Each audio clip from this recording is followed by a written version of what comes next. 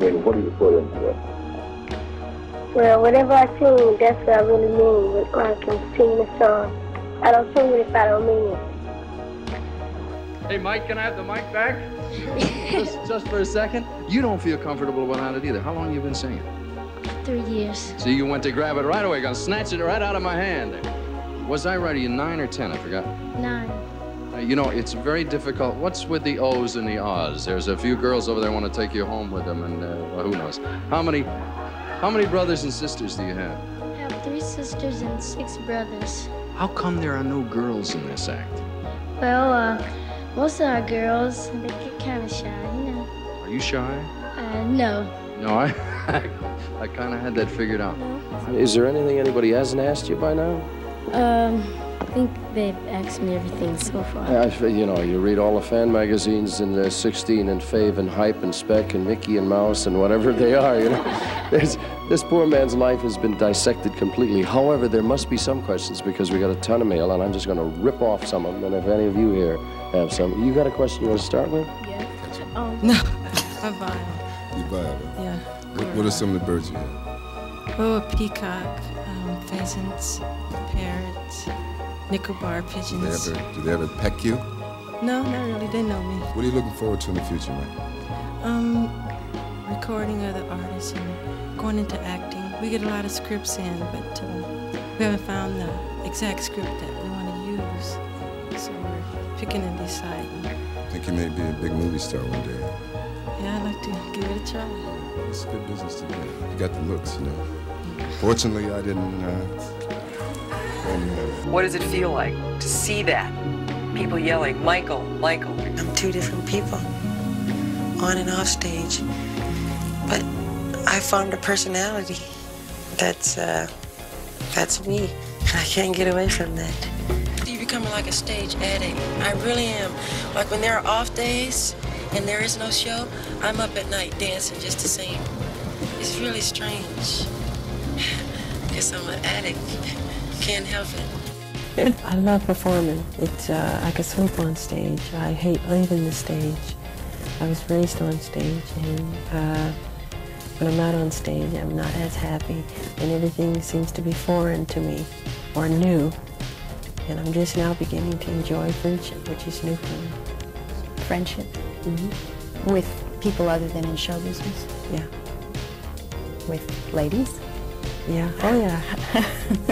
Is there someone very important in your life at this point? Yes. When you look in the mirror, are you happy with what you see? In what way? Just when you look there, in terms of that social philosophy. I'm never totally satisfied. I always wish the world could be a better place. No, not at all. Hopefully, you know, that's what I do with my music, bring happiness to people and to bring joy.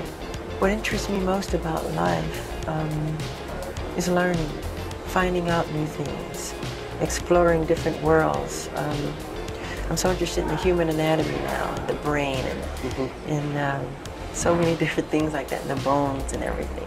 The color of your skin is obviously different than it was when you were younger. Yes. And so I think it has caused a great deal of speculation and controversy as to what you have done or are doing. Are you bleaching your skin? And is your skin lighter because you don't like being black? Number one, as I know of, there is no such thing as skin bleaching.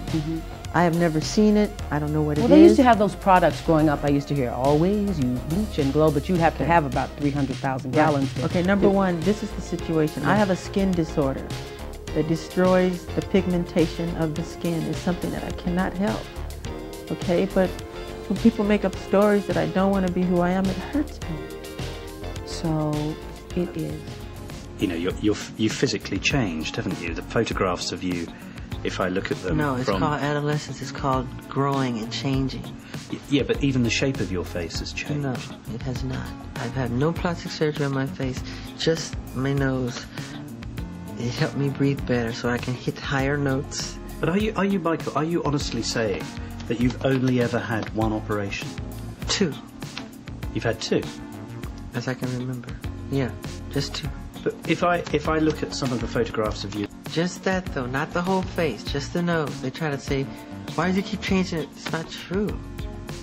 It's just the nose, you know? Even though the shape of the face is different? Because I changed. How have you changed? I was a little kid. I'm talking about pictures of you in your 20s. No, I was changing. I was changing. I'm telling you the honest truth. I don't do anything to my face. Honestly? Honestly.